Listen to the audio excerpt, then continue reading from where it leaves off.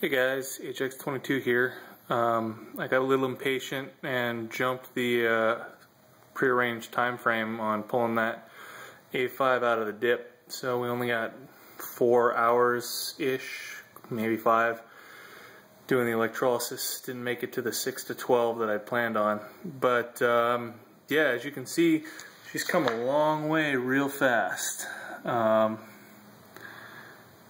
Pretty decent condition. You can see the, or maybe you can't, it's hard to tell in this light, but the pitting on that tube that goes down inside the stock is the heaviest of the gun.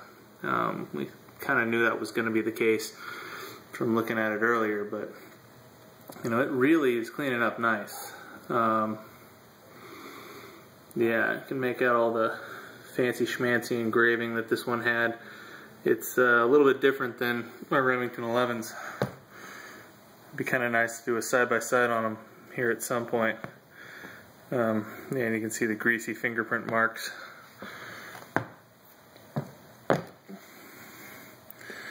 But yeah,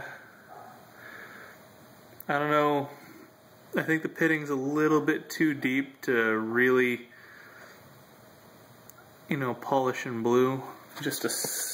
I mean, it could be done, but you'd lose a little bit of the definition in the engraving. I don't really think it's worth it. I think just cleaning it up, getting the last of the pitting off, and then, you know, maybe blasting Park or something. I'm a big fan of Parkerizing. I mean, it wouldn't look exactly right on a Whippet gun. That's usually blued steel and wood, but this one might be a little bit too pitted to blue. Also, bluing's a hell of a lot more work. So, there's that as a consideration. Haven't gotten to the internals yet. As you can see, as clean as it gets with the exterior, the interior is still total crap. If you don't get it apart, I mean, we could probably run this like it is, but it wouldn't be right. It's got to come apart. Got to do the internal components one at a time. Clean them up. Yeah, these are brilliant designs.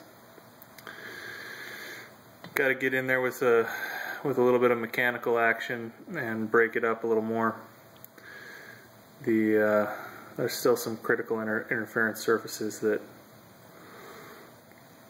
really don't need to be, wow, I didn't realize that the bottom part of that bolt was curved. It's pretty ingenious right there.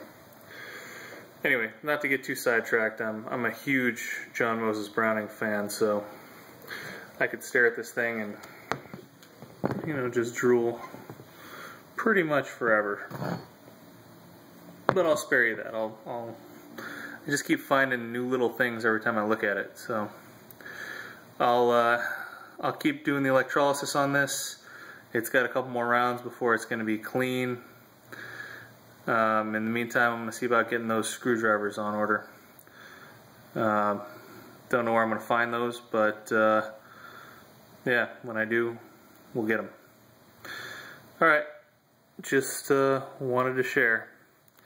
Making progress. Alright, have a good one.